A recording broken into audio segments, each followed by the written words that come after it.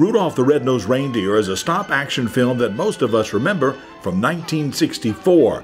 But these animation students from Porter High School are learning the basics of this same art form using the newest technology.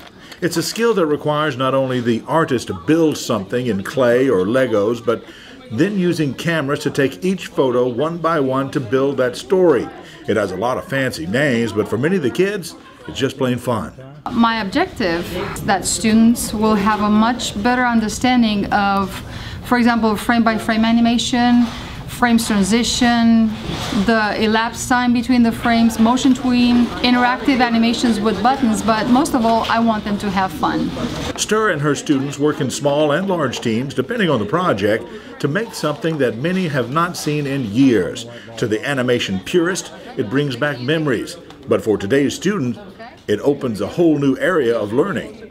So students can use the same techniques and workflows that professional animators in leading animation studios do, preparing themselves for a future career.